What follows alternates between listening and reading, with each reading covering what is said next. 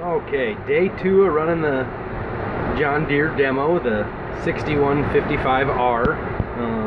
It has been fantastic and doing a great job. I really got to give it about 100%. I can't find anything I don't really like about it. It just has been great. Sad it's almost over, but everything's going great. All the systems, still trying to get used to that IVT, but they offer other ones if you don't like that. But cab's incredibly comfortable, controls are great, really quiet. That's one of the most amazing things.